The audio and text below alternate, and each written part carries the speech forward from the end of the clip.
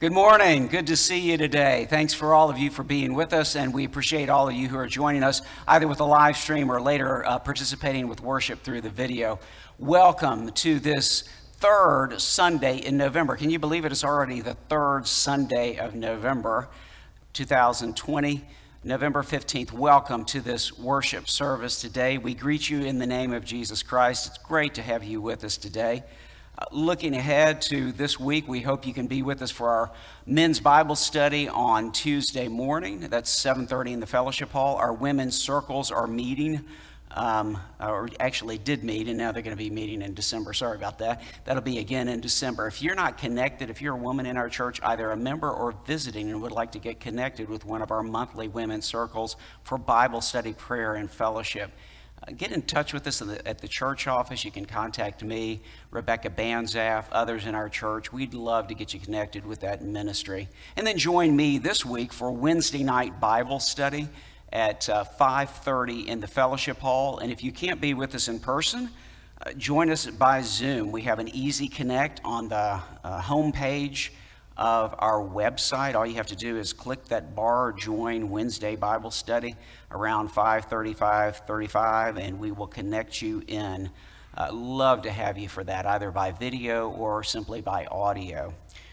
So join us for all that. I am excited about everything that God is doing in our church family, and as we move through this penultimate month of the year of COVID, we give thanks that God has sustained us, and we are looking ahead to our anniversary year, very special anniversary, bicentennial year in 2021. If you're a member of the church, you've already received your stewardship notes, and we are going to be making bicentennial celebratory gifts and pledges and commitments and RSVPing. Janet and all the Bardwell and Love families, we want to thank you all for the flowers, and what a great memorial and recognition. And now I want to invite Reed Robertson forward. Reed leads our college ministry, university ministry, as well as coordinates our youth, and he's going to lead us in our call to worship today. Would you stand for our call to worship from John 15? Jesus said to his disciples, "As the Father has loved me, so have I loved you. Abide in my love," Jesus said. "If you keep my commandments, you will abide in my love, just as I have kept my Father's commandments and abide in his love." Let's pray together. Father, we thank you today for your steadfast love, for your enduring love, that no matter what we do, no matter how we fail, your love is enough to bring us back. Your love is enough to rescue us. And your love was so great that you sent your Son to die for us so that we could abide in you, so that we could be reconciled to you. And we ask that you would remind us of that this morning, that you would teach us to abide in you this morning, to rest in you, to live in you. And that through your word this morning, through the songs that we sing, through the prayers that we pray, that you would open up our hearts to you, that you would teach us to abide even more deeply in you, and that you would compel us even more strongly to obey you. So we ask that you would bless our gathering this morning, give us wisdom, and give us faith to trust you, and give us hearts that are open to what you have for us. We ask all these things in Jesus' name. Amen. Now would you be seated and sing with us, "Jesus Loves Me."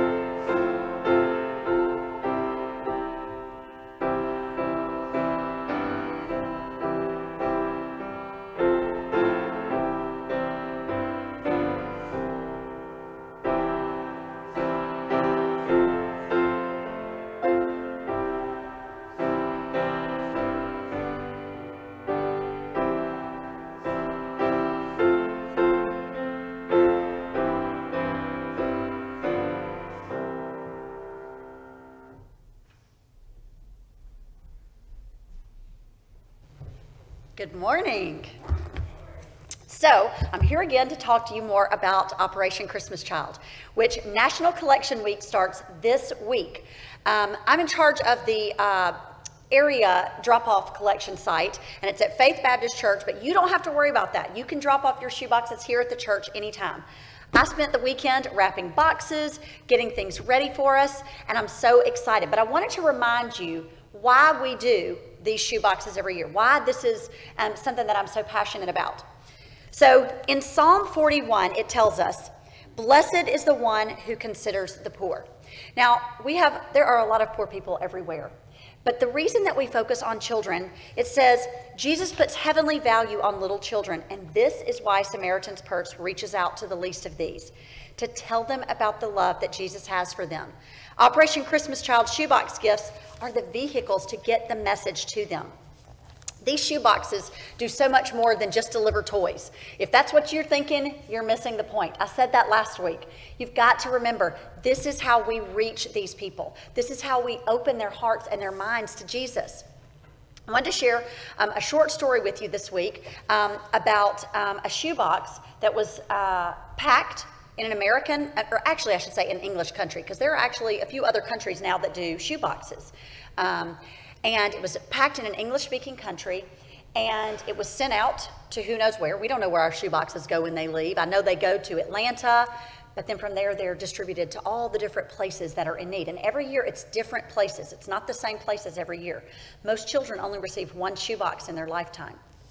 But back in 1995, when this first started, there was a pastor in Lebanon, not a Christian country, not a Christian nation.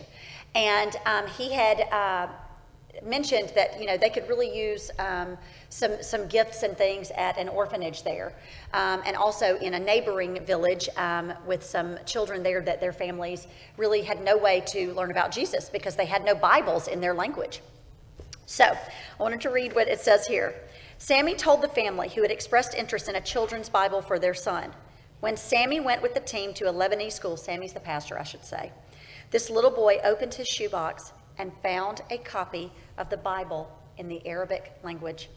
Can you imagine God directing a family in an English-speaking country to put an Arabic Bible in a shoebox, not knowing where it would end up? Then out of 5 million boxes, it was packed, sent to a processing center, sealed, put on a pallet, then shipped in a container across the ocean, ending up in Beirut, Lebanon, of all places, and eventually into the hands of this boy. Stories like this confirm that these shoeboxes are tools of God's hand. We pack them, and God guides them.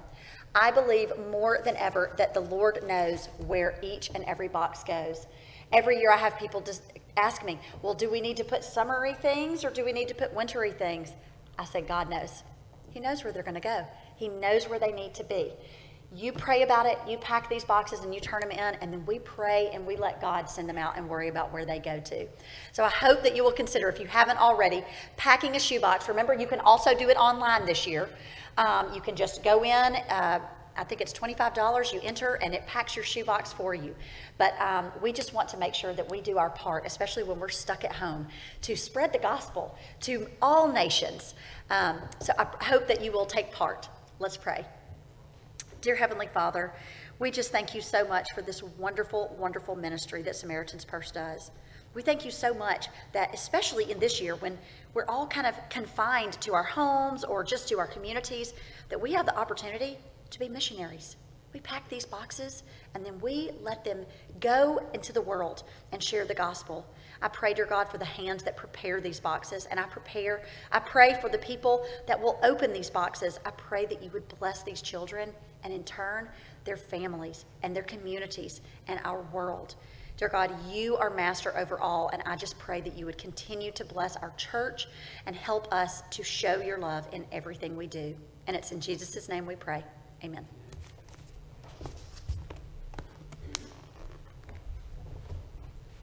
Would you stand again for the affirmation of faith this morning? From the Shorter Catechism, questions 41 and 42.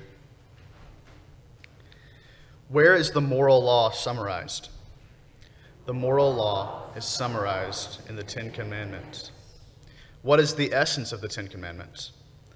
The essence of the Ten Commandments is to love the Lord our God with all our heart, with all our soul, with all our strength, with all our mind, and to love everyone else as we love ourselves. You may be seated.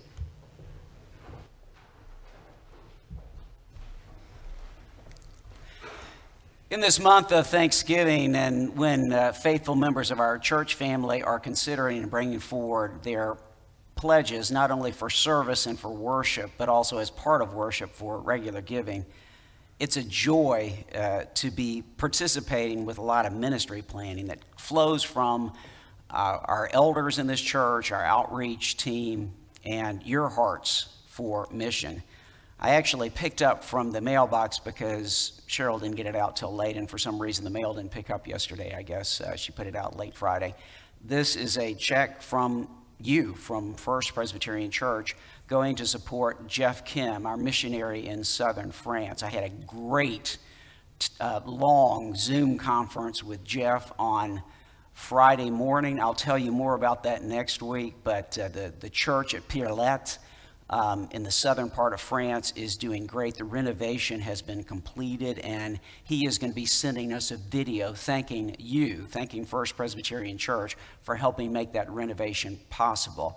He asked for our prayers during this season of lockdown. You know, I talked about that with our UK partnership churches last Sunday. Please be praying for these ministry leaders in Europe right now who are seeking to bring revival to what is largely a desert area spiritually and are seeing great growth, but it's a challenge right now during this season. So I want to ask your prayers for that. I also give thanks that just this past week, we also were able to send, and I'll tell you more about this later too, but you were able to support a new after-school children's literacy program in the state of Bihar, which is in northeastern India.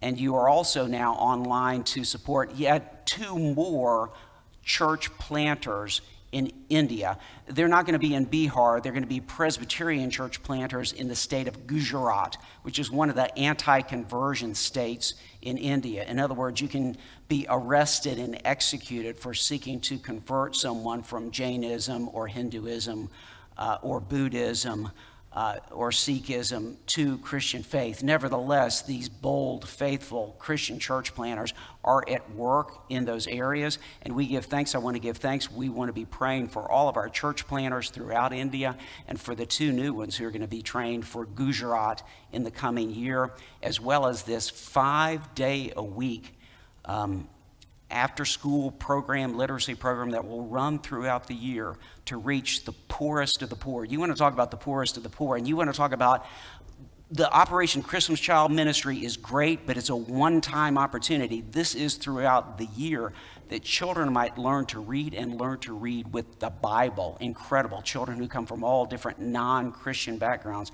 Incredible. Hundreds of children in Bihar. A state you've probably never even heard of, but by the way, it's the state that the Buddha originally came from. So you are leaving a large footprint for the mission of Jesus Christ. I want to give thanks for that as we consider what it really means to love everyone else as we love ourselves. Let's pray together. Holy God, as we come before you today, we give thanks for the excitement and opportunity of worshiping you, for the opportunity, Lord, that we have in this next week to give gifts, Lord, that will help support and be a vehicle of ministry and outreach for Franklin Graham and Samaritan's Purse throughout the world, to places like Lebanon, to places, Lord, even more challenged than Lebanon, where children have no hope, no light, but you will bring light, and these gifts will open doors. Lord, we give thanks for ongoing ministry opportunities like those we have with Mission India. Lord, we give thanks for what you are doing with working class French people in southern France right now, as new families are coming to the Lord right now in Pierrelat and in St. Paul, Trois-Chateaux, and that whole little region of the Rhone-Alpes area. Lord, we give thanks. What an amazing work you are doing, even in a season of lockdown. So we come before you and we rejoice in your good news and the opportunity you give us to be part of a church like this that has a heart for mission, both locally and around the world. Lord, we give thanks for, Lord, the homes that you're building through Habitat for Humanity, and this church is strong support of that, for our outreach with the Salvation Army here locally. And Lord, we begin to lift up these in particular prayer requests as we move into the season of Thanksgiving and then Christmas. Thank you, Lord, for the reminders with our Lord, with our stewardship season, with Operation Christmas Child, that you're calling us to look ahead to be people of grace and giving and the joy of being cheerful participants in your mission. And so we come before you, Lord, we rejoice that life and eternal life are a whole lot bigger than our latest test or our latest job to do at home or in a workplace. Those areas are important, but they're simply a stage in which you call us to be witnesses and to be people who are praying far beyond what our immediate issues are with a class in school or the latest return on an investment here. Lord, these things will all pass away, but you are eternal and you call us to have hearts for your kingdom, which is eternal. Thank you for that, O Lord. And as we come before you, Lord, we continue to pray for those in great need. We certainly pray for these mission workers. We pray for all those involved, Amy and others here locally, and then certainly the international workers with Operation Christmas Child. We pray for the McAfee family, for the Trammell family, and for others, Lord. Lord, bring your strength and comfort to them now. And as we come before you, we pray in the way you teach us, saying together, Our Father, who art in heaven, hallowed be thy name. Thy kingdom come, thy will be done, on earth as it is in heaven. Give us this day our daily bread, and forgive us our debts, as we forgive our debtors. And lead us not into temptation, but deliver us from evil. For thine is the kingdom, and the power, and the glory forever. Amen. I invite you to respond with the doxology.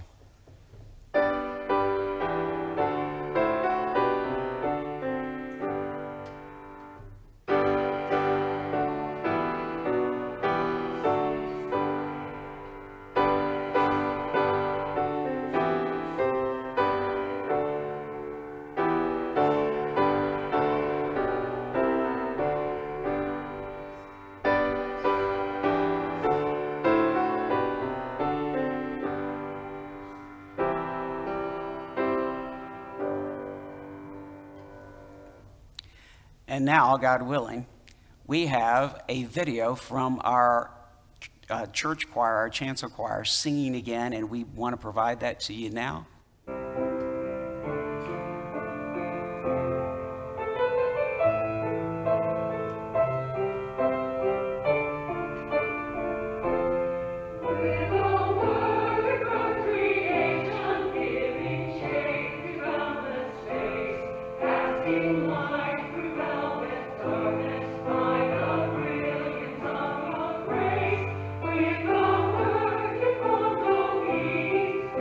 Thank you.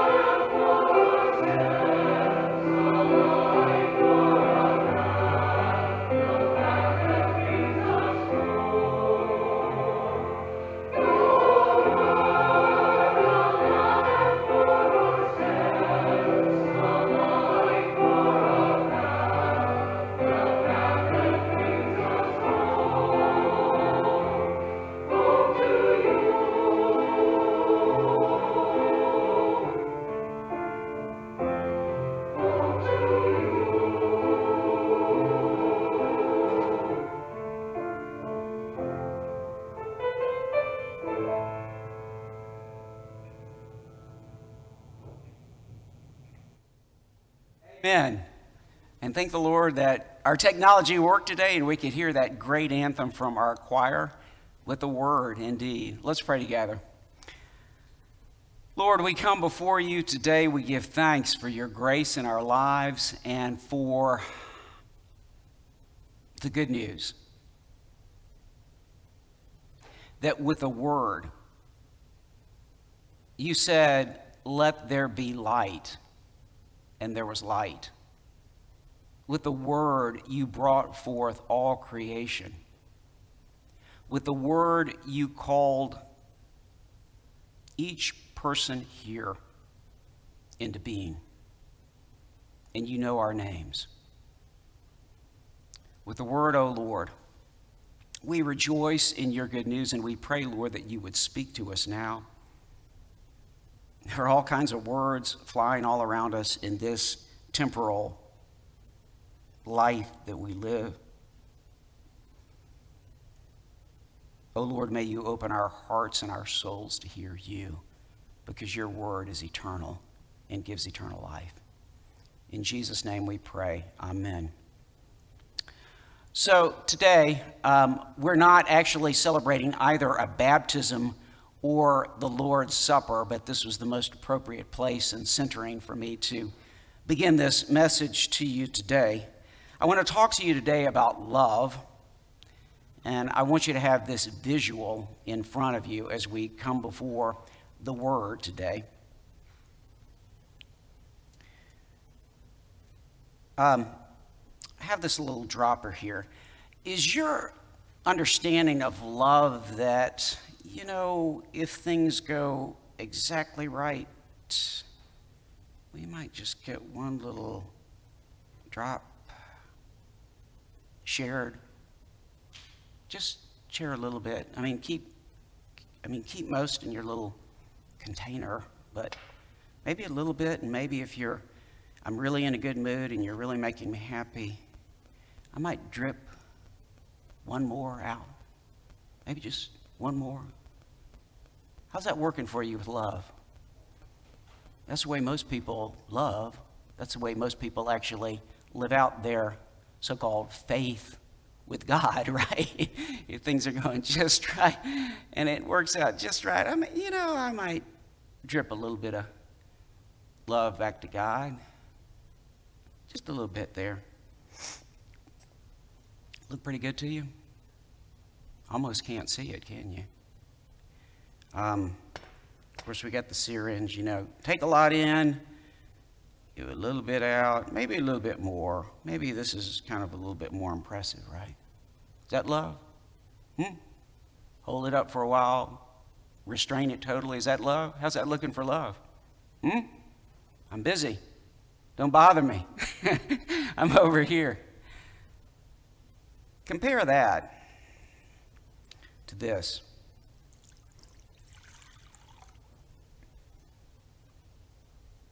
It's all poured in. That's extravagant. I guess some people might call that wasteful, because we could have controlled it a lot better with this, right? We could have controlled ourselves and controlled our future, even though, of course, we're all going to die really fast. But hey, we could have held on to things while we might have. This is the way God loves. This is love. God is love. So today, as we come before the Lord, I want you to be thinking about that and having that in your mind as we come to the essential valuation that you will make in life, in this brief life here. And it's about love. Real love costs everything. It's not a little drip and a drab and control the rest. Real love costs everything. It puts everything on the line. Now, this begs the question, is love worth it? We each answer that question in relation to a number of temporal things. Okay, that's basically, there's a whole lot of stuff we do in life, but probably one of the more important things we do is we decide if we're going to love temporal things, and are we going to do the little drip, fake, bogus kind of love thing? You give me a little bit, I'll give you just a little bit back. Are we going to do that, or are we actually going to engage in loving temporal things? We answer that question penultimately, really, about is love worth it? Penultimately, the penultimate issue is with other mortal people. Family members, maybe. Other people that God places in our lives. But our ultimate answer, not just penultimate, our ultimate answer to this question, it's the answer that really matters. It's the answer that decides life or death for us forever, is in relation to eternal Almighty God. Is loving God worth it? And do we actually believe that God loves us? So this means, what I'm saying is, I want to be really clear about this. The essential valuation that you are making right now and you make in your life is all about love. The Bible tells us, this is a staggering message from 1 John chapter 4, verse 8. God is love. Let me repeat that. God is love. And let me drill down on that and be very clear about what this is not saying, what God's word is not saying. God's word is not saying love is God. All right, there's a huge difference, okay? Do you follow me? God is love, not love is God.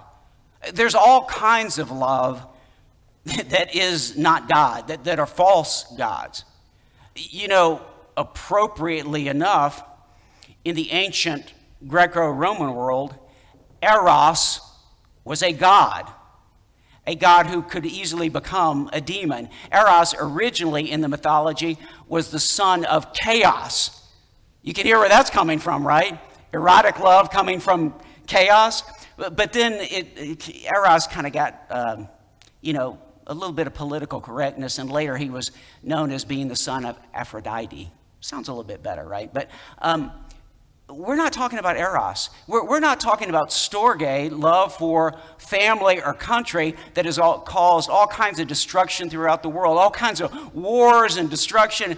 Horrible things have been done in the name of love, as if love and what we feel is the God. Okay? Love is not God. Our versions of love are not God. What we get all passionate about most of the time, our football team or our country or doggone it, that's not love, okay? That's not God. Those are our passions.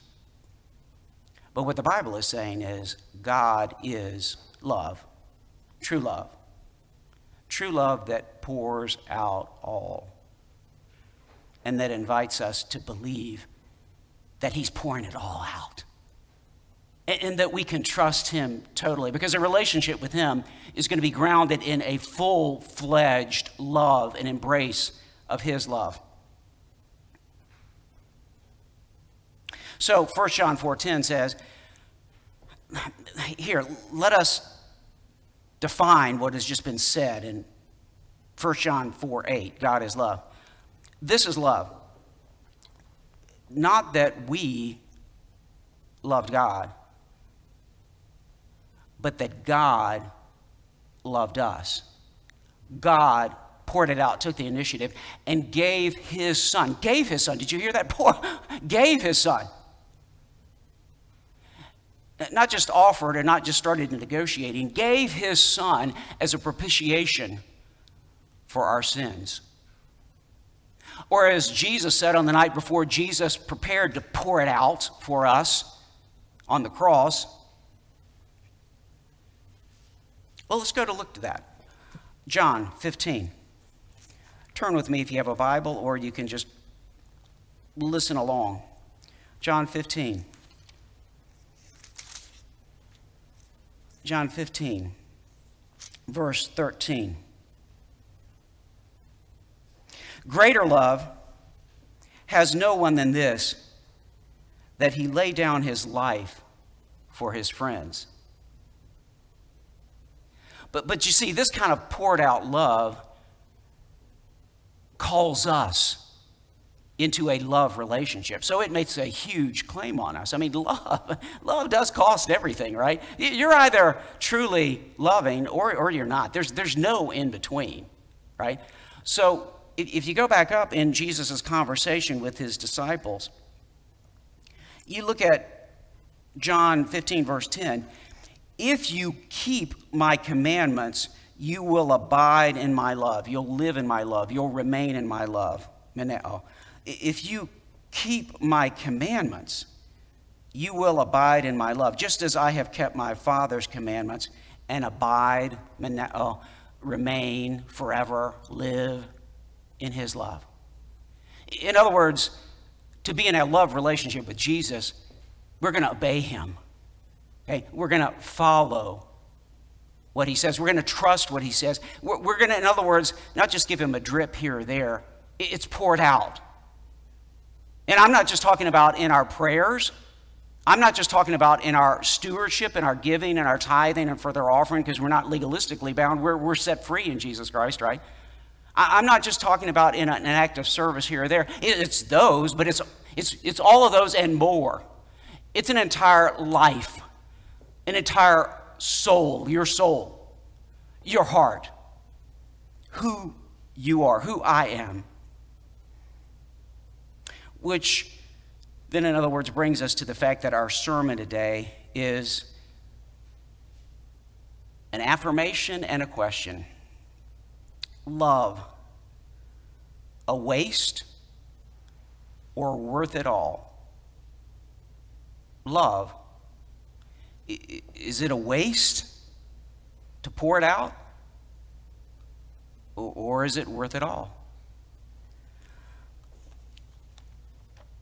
Today, for our primary scriptures, we're going to be turning to two key passages. The really central passage is going to be Mark 14, 1 through 11. But let's go back in Mark. Now, as we are rapidly moving towards the conclusion of this sermon series. We've worked our way through pretty much all of Mark. We have a few bits and pieces that we're picking up as we conclude this series this month. Mark chapter 10, verses 29 and 30, and then over to our primary scripture, 14, 1 through 11.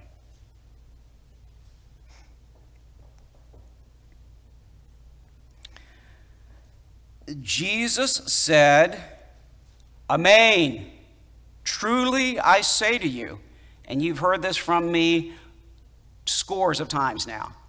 When Jesus says, "Amen," and I tell you to his disciples, then, and by extension to you and me now, we are supposed to really be paying attention. Amen, I say to you. There is no one who has left house or brothers or sisters or mother or father or children or lands for my sake and for the gospel, who will not receive 100-fold now in this time, houses and brothers and sisters and mothers and children and lands with persecutions, and in the age to come, eternal life. Eternal life. Poured out. The one who has poured out, to him it will indeed be poured out forever. And then over to our key central scripture today. Remember, this is Mark 14, 1 and following, the beginning of what is understood to be the passion narrative. What Jesus is, that comes from the Latin passio, to endure. What Jesus is going to endure for as the suffering and ultimately crucified Lord. So we've turned the page from the Olivet Discourse. We're moving through Holy Week rapidly now, and we're looking ahead distinctly to the cross. Mark 14, 1 and following. It was now 2 days before the Passover, and the Feast of Unleavened Bread. The chief priest and the scribes were seeking how to arrest him. They want to arrest Jesus by stealth and to kill him. For they said, not during the feast, lest there be an uproar from the people.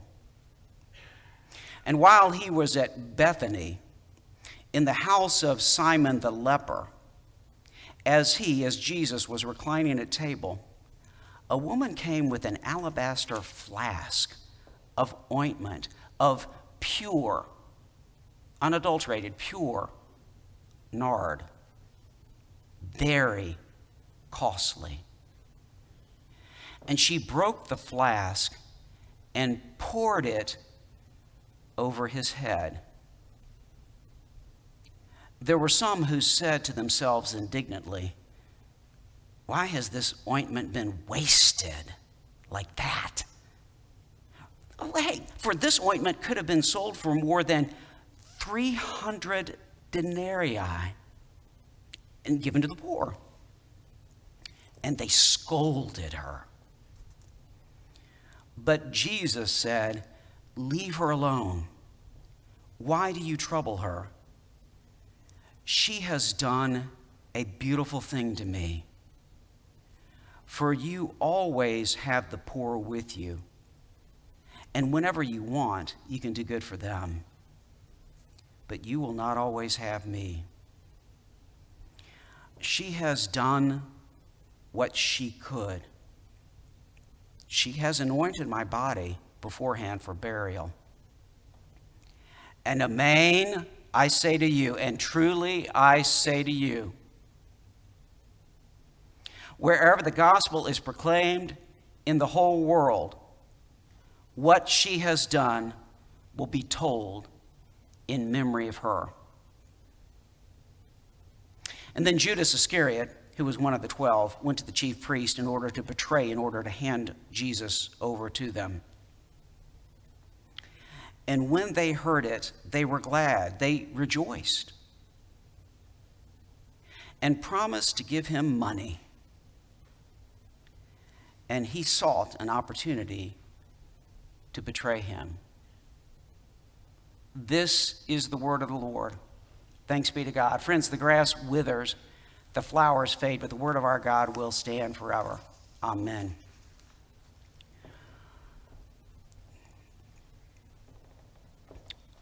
Two days before the Passover and Feast of Unleavened Bread, given Jewish reckoning of time, we're kind of moving around anywhere from Monday through Wednesday, likely an evening. It's a feast meal. As I mentioned when I brushed on and did a sermon specifically on that verse 9 of this passage a couple weeks ago, this is, speaking of penultimate and ultimate, this is Jesus' penultimate meal before he's crucified. The ultimate is the Last Supper in Jerusalem. This is his second to last big meal before he dies. It's 2 days before Passover. Remember, Passover, moving from the 14th into the 15th of Nisan, begins the 7-day/8-day festival of unleavened bread.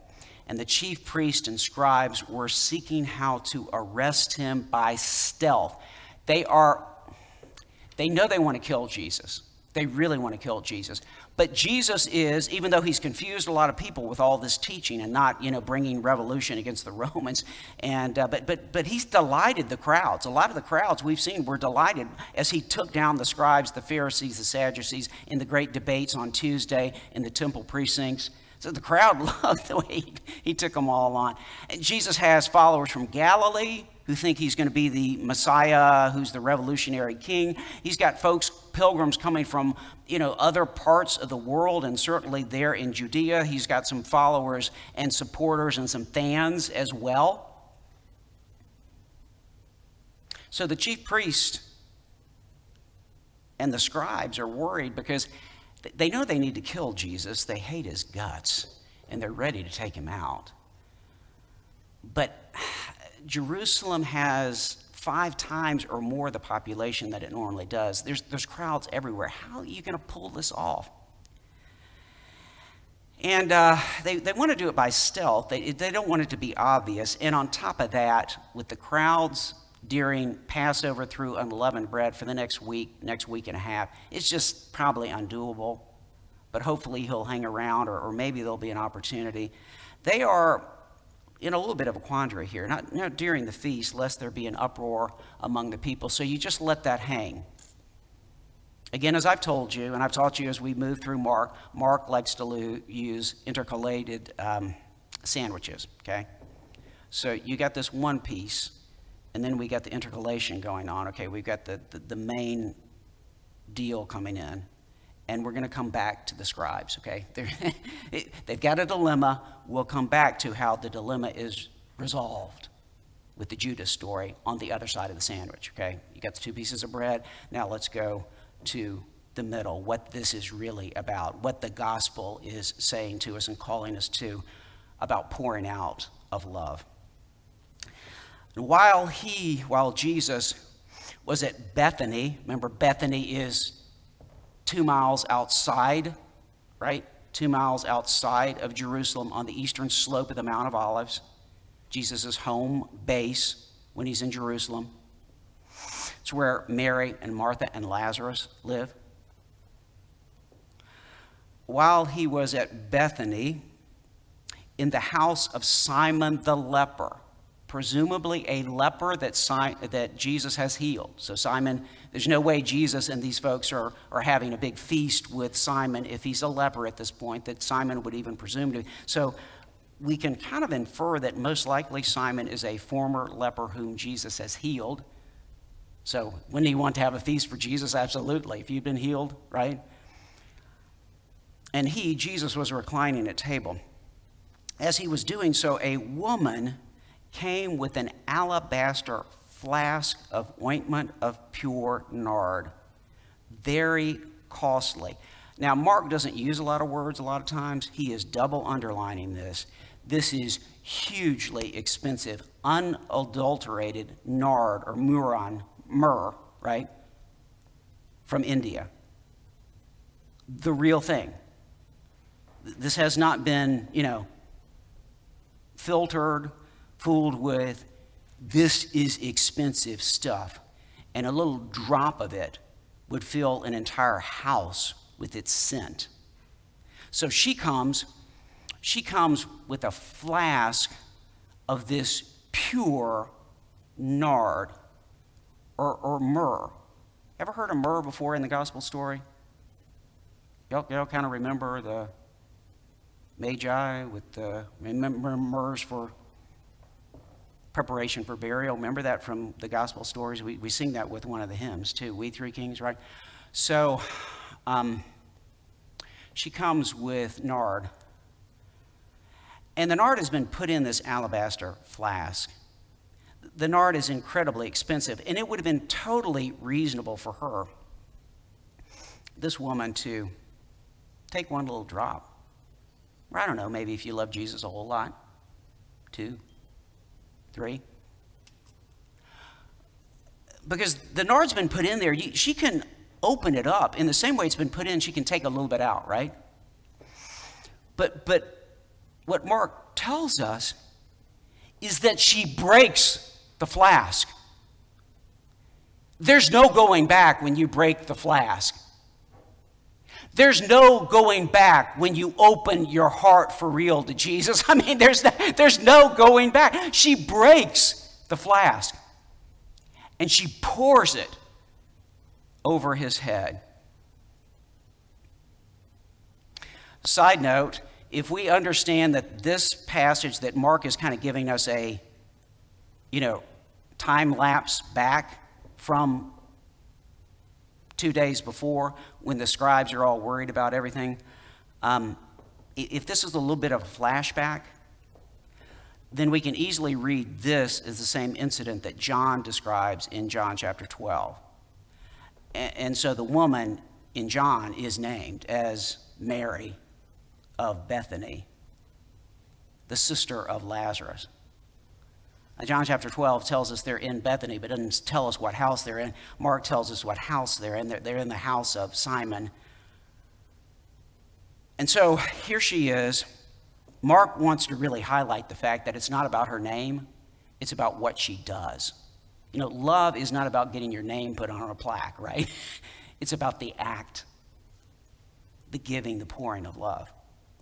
So there were some who said to themselves indignantly, why was this ointment wasted? Exactly. And millions and maybe billions of Christians through the ages have been critiqued subsequent to this. At least the faithful ones, the ones who've loved Jesus. Why did you give that much? Why do you keep doing all that stuff for those people who don't care about you? You never get any bonuses for serving like this. Who cares if you serve your God that much? You're crazy. It's like you love him more than anything else, more than me, more than us. Exactly. Why was the ointment wasted like that? And now they come up with two concerns that they have. By the way, Mark is really into only naming Jesus in this story, okay? So he's not even naming Mary. He also is making a really big point not to name who's complaining. Matthew goes on and tells us a little bit more. It's some of the disciples themselves. Are you surprised? And then John tells us, if it's the same story from John 12, that actually Judas is leading the charge. The way sometimes Simon Peter leads the charge and speaks for the rest of them, in this case it's Judas, the treasurer, who's really upset. For this ointment could have been sold for more than 300 denarii. Again, that is more than a year's wages for a regular working person. You're talking about tens of thousands of dollars being poured out in a moment. And as I said a couple weeks ago, this is likely an heirloom for the woman, Mary, or her dowry. Remember, she doesn't have a living daddy, okay? You got Mary, Martha, and their brother Lazarus. This most likely is her dowry if she's going to get married. And she breaks it open and pours the whole thing out on Jesus' head. And according to John, she then anoints Jesus' feet as well. So Judas and the rest are supposedly really concerned about the poor. You buying that? They've been taking any collections lately? Yeah. So they're really concerned about the poor. This could have been sold, and hey, we could have given it to the poor, and they scolded her. And here you get the classic rebuke back from Jesus. They're rebuking her, publicly shaming her. I mean, she's taken an incredible risk to walk into the middle of this feast and to do this. And they're shaming her, they're scolding her.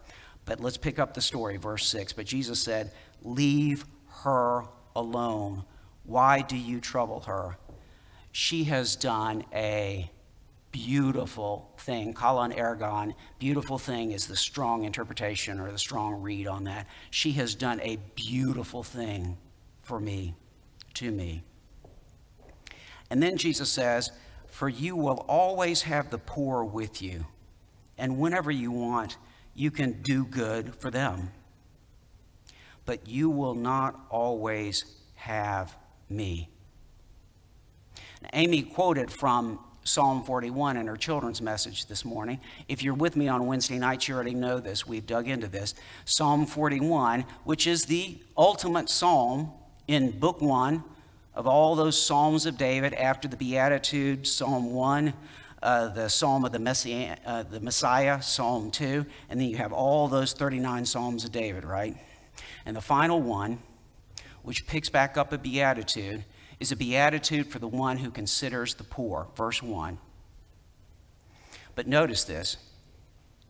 What Jesus says and what he says at the night of the Last Supper is he's claiming the psalm for himself. It's written 1,000 years earlier by Jesus' ancestor, David, King David, after Ahithophel has been so bad and turned against David, right? And verse 9 says, "Even my friend, the one who ate my bread, has lifted his heel against me." You can read it in John's gospel. Jesus is very explicit. He is claiming this psalm as his psalm, and he's also saying that that David was not just writing about Ahithophel. David was prophesying about what Judas is doing now with the betrayal, okay? But get this, what Jesus is saying about Psalm 41. Yes, blessed is the one who gives to the poor, pours it out for the poor. And Jesus is saying this, the beatitude is mine. And it is true that this beatitude is generally used and applied to those who give to the poor, alms to the poor. But ultimately, I am the one who is giving my life for the poor. And I am the one who am forsaken beyond human understanding. I am the poor. And blessed is she, this woman, whom you are rebuking, because she will receive the eternal blessing of having served me and fulfilling the gospel part of Psalm 41. All that's going on here. She has done what she could. She has done literally what she had. She gave everything. She poured it all out. She has done what she had. That's the literal Greek there. She has anointed my body beforehand for burial. So Jesus has already said in verse 7, and we get it now in verse 8, he is once again prophesying, I'm about to die. The hour has come. You read Jesus over in John's gospel saying that. He's saying that right here, and this is the way he's saying it. The hour has come. I need to be anointed for my burial. I'm about to die. And you guys are worrying about money and position and thinking about denying or betraying me. The one person, she may not understand what she's doing, but whom the Father is using to fulfill not only Psalm 41, but all the Hebrew Scriptures, all God's Word, at this moment, at the hour of my death and of your salvation, if you believe in him. She's the one person whom God is using for the gospel that lasts forever. She has anointed my body beforehand for burial, because I'm going to die as a criminal. And when they rip my back to shreds and pierce my hands and feet and let me die like a dog on Golgotha, none of you are going to be bringing sweet smell to me. She's doing it now. By the Father's will, she is providing. And Amen, I say to you, you all want to be big stuff? James, John, Judas, you're all vying to be the guy with the name on the big monuments? Let me tell you something, Jesus says. Wherever the gospel is proclaimed in the whole world, what she has done, she doesn't need her name up on a plaque. What she has done will be told in memory of her. And Mark is telling us that this was the trigger, the ultimate trigger for Judas. We don't know how long exactly the sequence is that he stewed on this issue, but he'd had enough. Then Judas Iscariot, who was one of the 12, you read that over and over again in the Gospels, one of the 12. Can you believe it? One of the 12 apostles. Judas Iscariot, who was one of the 12, went to the chief priests in order to betray him to them. And when they heard it, they were glad. The Greek there can be, they rejoiced. Isn't it interesting what people rejoice about? Jesus is about to die. His disciples are a total mess. But the chief priest, and by implication, Satan, are just having a praise party. It's all wonderful. Isn't this great? Now our dilemma has been solved. We can take him in secret because this guy, Judas, is going to indicate the time and the place where the crowds won't be around. And he's going to show us at Gethsemane when there's nobody around, when crowds are all gone, how we can take him with stealth. Beautiful. Praise be to our God. Now, of course, a couple days later, before Jesus was actually literally handed over, he reclined again at table. And you can read about this in Mark 14 too. Just carry along with the story here. They're eating, he takes bread, he breaks it, he gives thanks. Verse 23, and he took a cup, and when he had given thanks, he gave it to them, and they all drank of it. And he said to them, I want you to hear this again now. Remember, she poured out on him?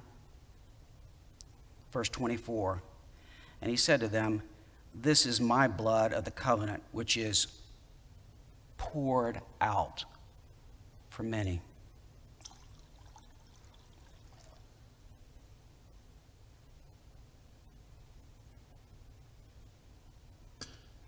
For the Son of Man came not to be served, but to serve, and to give his life as a ransom for many. That's love. God is love.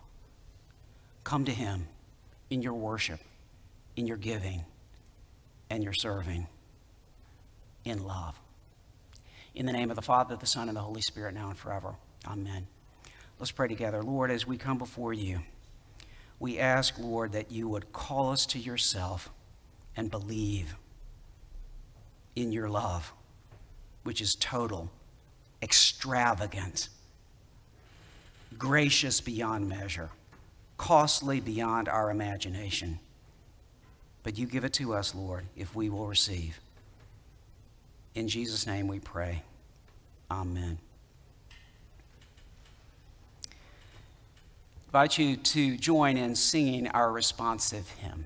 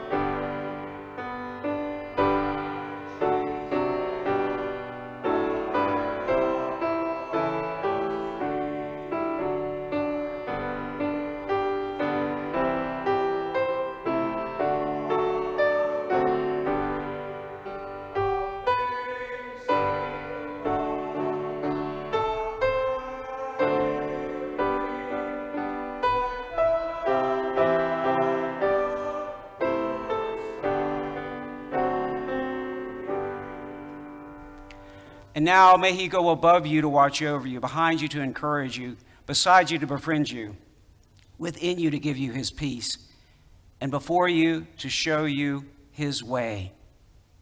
Love. In the name of the Father, and of the Son, and of the Holy Spirit. Amen.